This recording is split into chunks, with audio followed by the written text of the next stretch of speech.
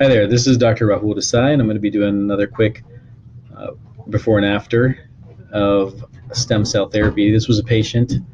This is an MRI from September of 2018.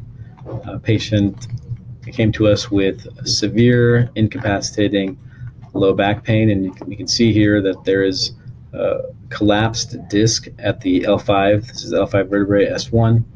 The disc, normally we'd like it to look like this one. This is L3-4. This is L4-5, which is darker, so it's losing fluid. It's losing its cushioning ability. It's a little bit bulging here, and there's a small tear in the back side of the disc. This is L5-S1, which is, parts of it are completely collapsed. The bones are kissing each other here, and they're actually causing inflammation. This is a fluid-sensitive sequence, so fluid is bright. That's the CSF. The fluid that they take out during spinal tap. This is one of the discs that are degenerating, the little tear in the back of the disc, and you can see here that that's angriness, right? The disc is not doing its job anymore, and there's a ton of inflammation in the bones. The disc is herniated both anteriorly and posteriorly, and the patient had basically incapacitating pain. They were going to do a fusion at this level and a disc replacement. At this level, she came to see us. We did a stem cell therapy for her. And it was an interesting case. At 6 weeks, came back, pain was actually worse. At 3 months, patient returned 10% benefit. And at that time, we weren't sure. We thought the therapy might have failed. And we then had talked about getting her to a surgeon and discussing potentially evaluating that need. She really wanted to stay away from the replacement and the fusion. We then followed up with her about a year later, and thinking that she might have had the fusion and the surgery, and her response was pretty amazing. She had complete resolution of her low back pain and symptoms and was back to full functionality. It just took a little bit longer than expected. We did a follow-up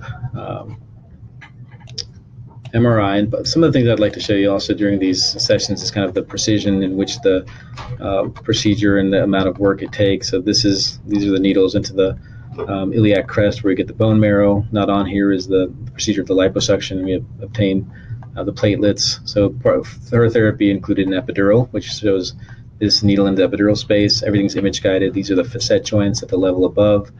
That's L4-5, so precisely placed. This is contrast outlining the joint.